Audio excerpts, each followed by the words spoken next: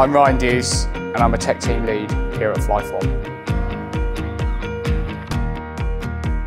The key thing about workplace service delivery is that it ties into the same data model that you're already using for your other ServiceNow products. So if you're using incident management and you're trying to log incidents against locations, or you're already using HR cases and you're trying to make certain benefits available to users by region, then you're already using locations within ServiceNow. You're already using task-based processes.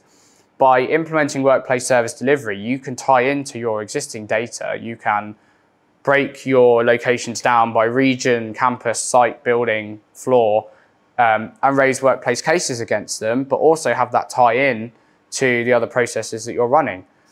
So you can very easily complete your service management landscape by implementing workplace service delivery, because you can run your workplace cases on the same platform as you run everything else, using the same foundation data, servicing the same users with the same data model.